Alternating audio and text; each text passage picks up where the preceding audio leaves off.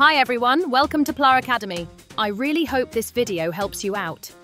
If it does, I'd super appreciate it if you could subscribe to my channel, give this video a like, share it with your friends, and leave a positive comment. Your support really keeps me motivated to create more great videos for you.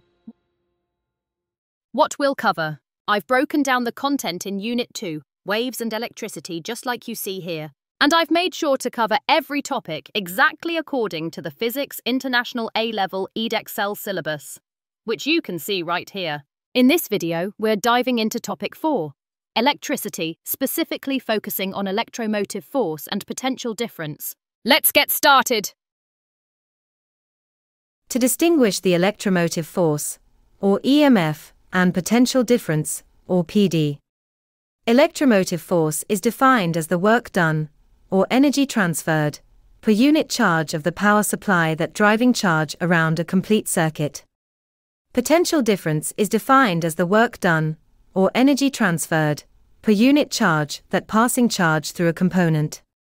The electromotive force is the other forms of energy such as chemical energy in batteries, or kinetic energy in generator, to transfer into the electrical energy.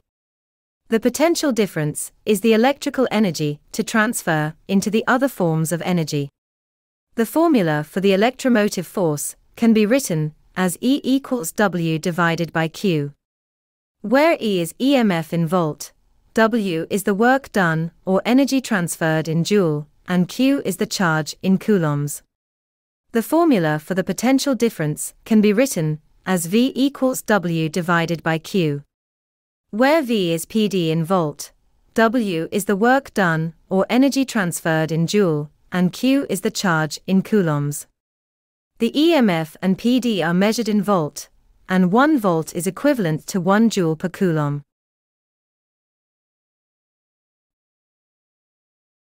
The circuit diagram is shown. The voltmeter readings across each resistor and power supply indicate the energy transferred to the component by each unit of charge. The voltmeter placed across the power supply measures the EMF of the supply as 12 volts, indicating that the battery provides 12 joule of electrical energy to each coulomb of charge that flows through the circuit.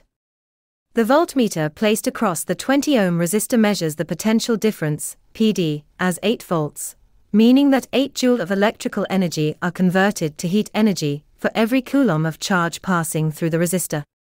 The voltmeter placed across the 10 ohms resistor measures the potential difference, PD, as 4 volts, meaning that 4 joule of electrical energy are converted to heat energy for every coulomb of charge passing through the resistor.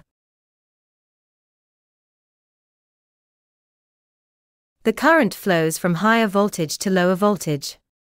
The circuit diagram is shown. The EMF of the power supply is 12 volts, indicating the PD across the supply is also 12 volts. We know that the current flows from the positive to negative terminal. So, the voltage at point A equals 12 volts, and the voltage at point F equals 0. This causes the PD across AF equals 12 volts. We assumes that the wire has no resistance, so no energy loss and no PD loss along the wire. The voltage at any point along the pink wire is 12 volt, and the voltage at any point along the green wire is 0 volt. So, the voltage at point A, B and E equals 12 volts. This causes the PD across AB and BE equals 0. The voltage at point F, D and H equals 0. This causes the PD across DF and DH equals 0. The PD across BC equals 8 volts, and voltage at point B equals 12 volts, so voltage at point C equals 4 volts. The PD across CD equals voltage at point C, minus voltage at point D, which is 4 minus 0 is equal to 4 volts. The PD across EG equals 3 volts, and voltage at point E equals 12 volts, so voltage at point G equals 9 volts. The PD across GH equals voltage at point G, minus voltage at point H, which is 9 minus 0 is equal to 9 volts. The PD across GC equals voltage at point G, minus voltage at point C, which is 9 minus 4 is equal to 5 volts. Exam-style question. The photograph shows an electric skateboard. One particular type of electric skateboard uses an electric motor connected to a 22 volts rechargeable lithium-ion battery. A fully charged battery is able to pass 36,000 coulombs of charge through the circuit and will allow continuous operation of the skateboard for 40 minutes. A. Calculate the total energy stored in a fully charged lithium-ion battery. We use the equation V equals W over Q, where W is the energy transferred in joule, V is voltage in volt, and Q is charge in coulombs. We rearrange the equation as W equals V times Q, substituting V as 22 volts, Q as 36,000 coulombs. We calculate the total energy stored in battery as 7.92 times 10 power 5 joule. You will get 2 marks from use the equation V equals W over Q. Correct the answer. B. The electrical skateboard travels at a speed of 16 kilometers per hour. 1. Calculate the time taken for the electric skateboard to travel 2 meters. We convert the distance 2 meters into kilometers, resulting in 0.002 kilometers. We use the equation speed is distance divided by time. Then we rearrange the time to equal distance over speed, substituting distance as 0.002 kilometers and speed as 16 kilometers per hour. We get the time as 1.25 times 10 power negative 4 hours. You will get 2 marks from use the equation speed equals distance over time. Correct the answer of time. B. 2. While the electric skateboard is in use, the battery provides a constant current.